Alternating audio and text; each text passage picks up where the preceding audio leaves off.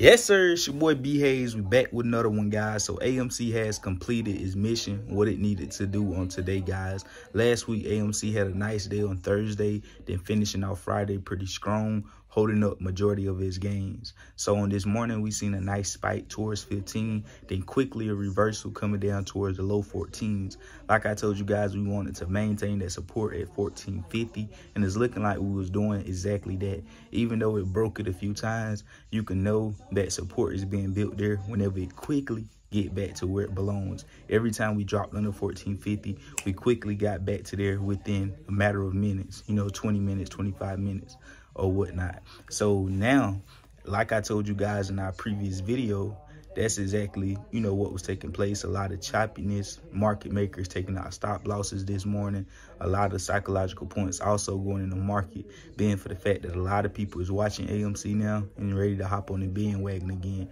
Pour bukus of money in just for a short period of time to get in and get out. Market makers know that, so that's why they'll, drop it under major support levels like that 1450, having short-term investors thinking that AMC is not going to hold and sustain the gain that it did on Thursday and Friday of last week, and it's going to reverse and go right back down towards the $10, $11 range. That's what a lot of short-term traders be expecting once key support levels are broken. So anyways, guys, like I told you guys, I was expecting for AMC to hold it and come towards power hour at lunchtime was going to actually show us exactly how well we was going to do. If lunchtime, I told you guys, if we didn't break below $14, we held up, we should see a cup and handle pattern, a reversal going right towards that 15 towards power hour. And that's exactly what we seen.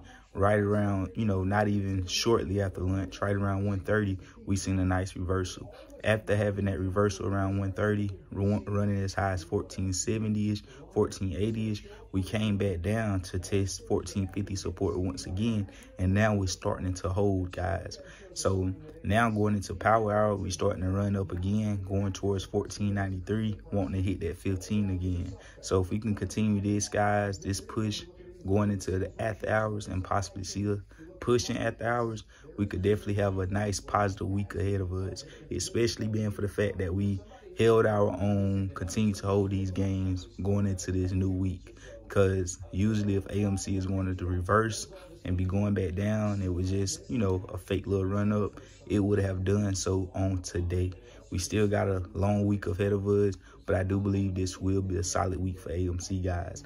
After we have broke 1450, we could run up to the high $15, $16 range with ease. And I know that would be the level that triggers more FOMO for more people to start hurry up and rushing in. So you already know what to do, guys. Add your boy on Instagram at the B Hayes Show. I love y'all. We out, and God bless you. We go.